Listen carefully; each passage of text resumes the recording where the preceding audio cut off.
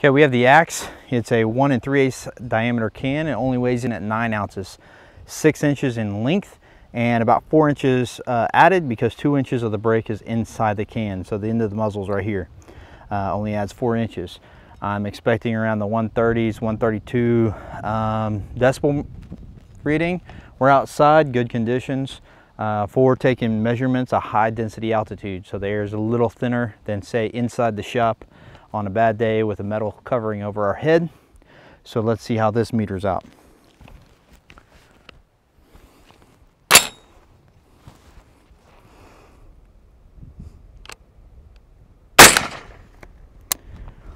That was 129.5, maybe more like 128.5. It's on the lower end of the spectrum. 131.5.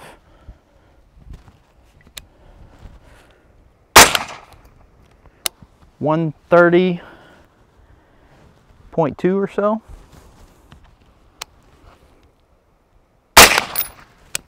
131.